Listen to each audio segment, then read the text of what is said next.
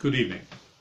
Welcome to this short office of night prayer for today, May the 27th, the Wednesday between Ascension Day and the Feast of Pentecost. My name is Bruce Saunders and I'm a member of the ministry team at Holy Trinity Westbury-on-Trym here in Bristol.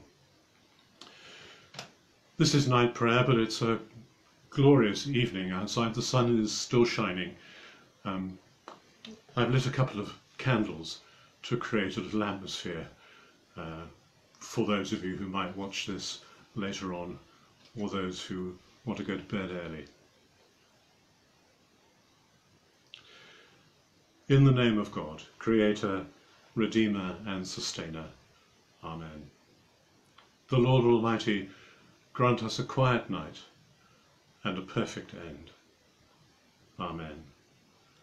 Our help is in the name of the Lord, who made heaven and earth. In silence for a moment, we think back over the day that's behind us, for all that's been achieved or not achieved, for the opportunities we've missed, for the things we've said or not said that we now regret.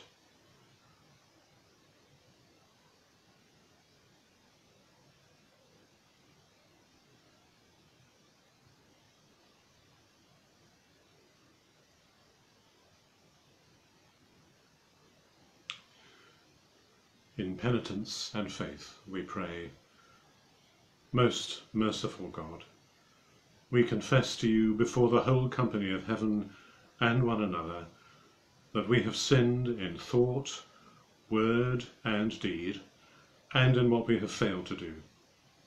Forgive us our sin, heal us by your Spirit, and raise us to new life in Christ. Amen. O God, make speed to save us. O Lord, make haste to help us. Glory to the Father, and to the Son, and to the Holy Spirit, as it was in the beginning, is now, and shall be forever. Amen. Before the ending of the day, Creator of the world, we pray, that you with steadfast love would keep your watch around us while we sleep. From evil dreams defend our sight, from fears and terrors of the night. Tread underfoot our deadly foe, that we no sinful thought may know. O Father, that we ask be done, through Jesus Christ, your only Son, and Holy Spirit, by whose breath our souls are raised to life from death. Amen.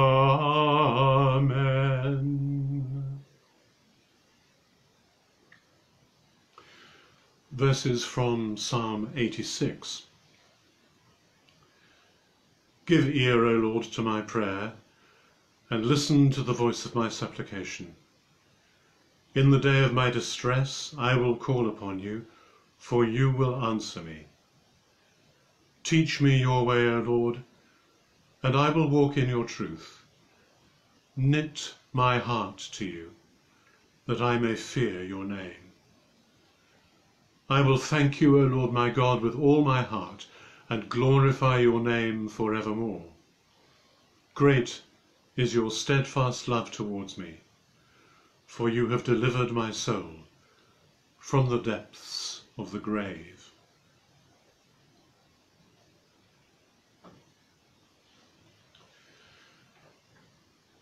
To die, to sleep, no more.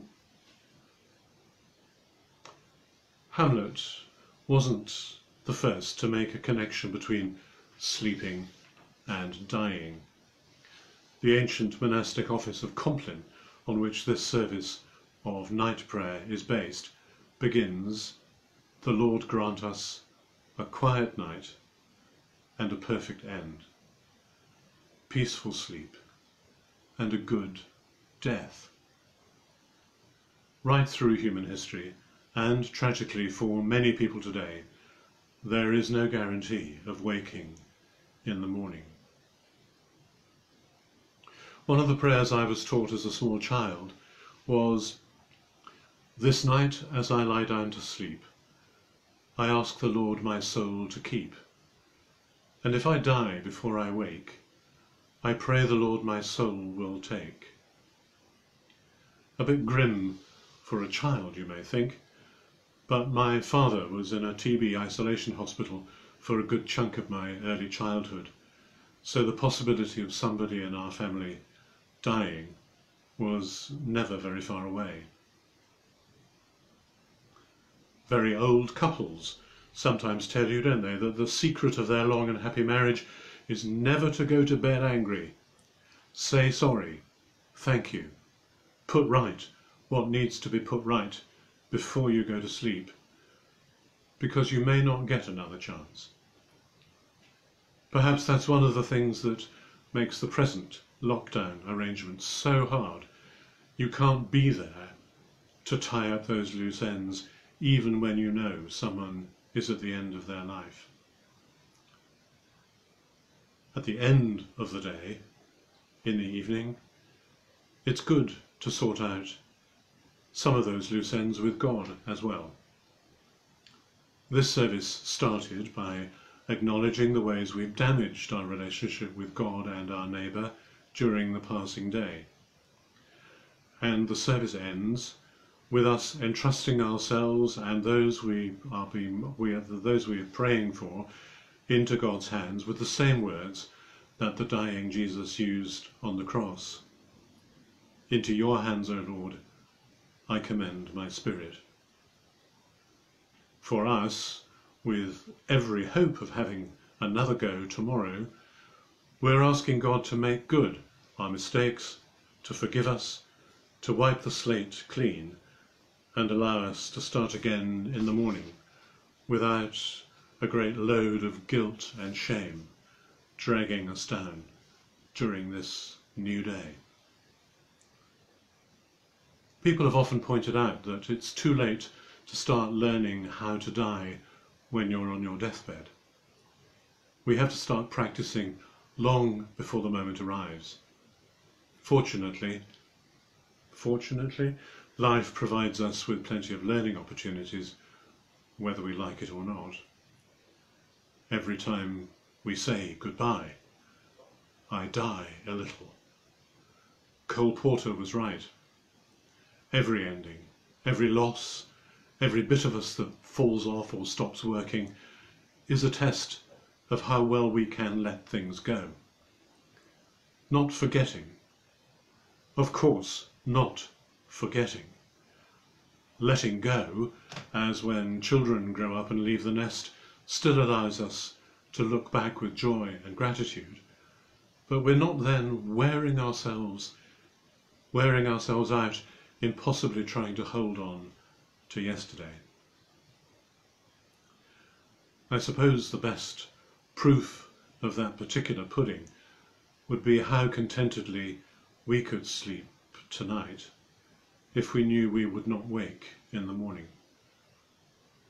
Is my trust in those everlasting arms sufficient to allow me to let myself fall into God's hands tonight, to know that all manner of thing shall be well?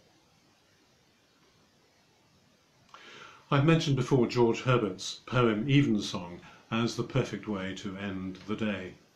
Another is Thomas Ken's hymn that begins, "Glory to thee, my God, this night." We sing it to Tallis's canon. Ken looks back over the day and says, "Forgive me, Lord, for thy dear Son, the ill that I this day have done, that with the world, myself and thee, I, ere I sleep, at peace may be." But he's also committed to living and to looking forward to tomorrow.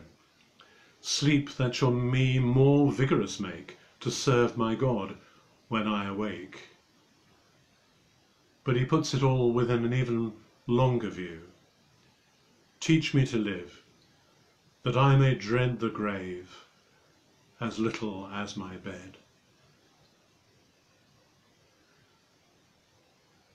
May the Lord grant us a quiet night and a perfect end. Amen.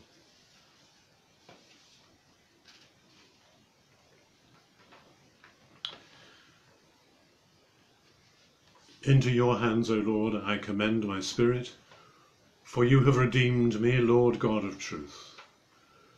Glory to the Father, and to the Son, and to the Holy Spirit. Keep me as the apple of your eye.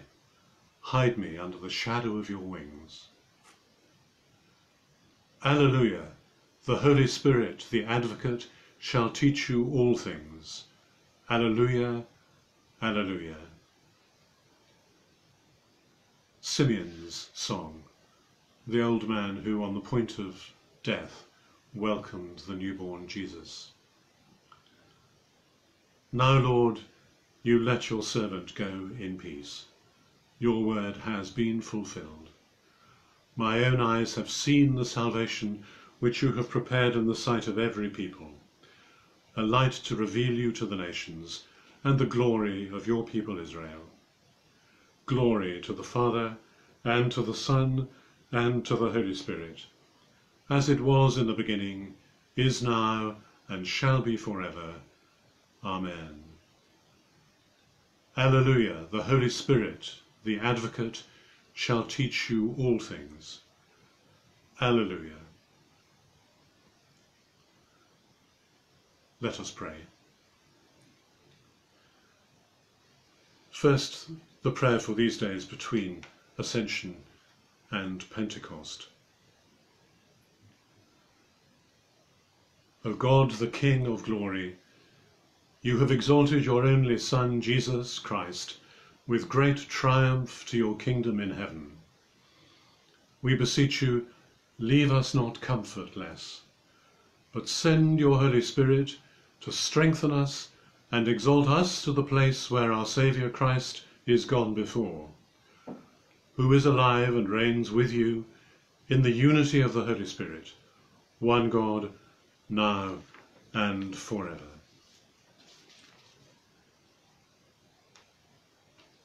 And now we commend into God's care and keeping those for whom we wish to pray tonight, our friends, families and loved ones, wherever they may be, people in hospital, our care workers and medical professionals, for the homeless and the lonely, and those who are tonight close to the end of their lives.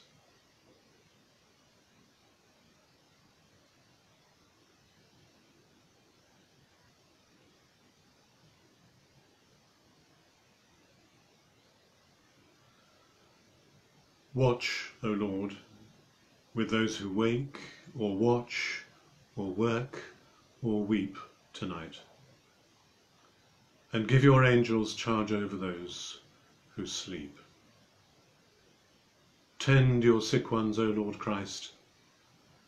Rest your weary ones. Bless your dying ones. Soothe your suffering ones. Pity your afflicted ones. Shield your joyous ones. For your love's sake. Amen. And at the ending of the day, we pray for the dawning of God's kingdom, as we say together, Our Father, who art in heaven, hallowed be thy name. Thy kingdom come, thy will be done, on earth as it is in heaven. Give us this day our daily bread, and forgive us our trespasses, as we forgive those who trespass against us. And lead us not into temptation, but deliver us from evil. For thine is the kingdom, the power, and the glory, for ever and ever. Amen.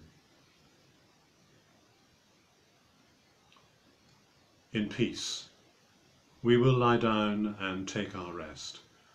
For you alone, Lord, make us dwell in safety. Abide with us, Lord Jesus, for the day is now past and the night is at hand. As the watchman looks for the morning, so our hearts long for you, O Christ. May the Holy Spirit of God bless and sanctify us so that we may be consecrated in the truth. Amen.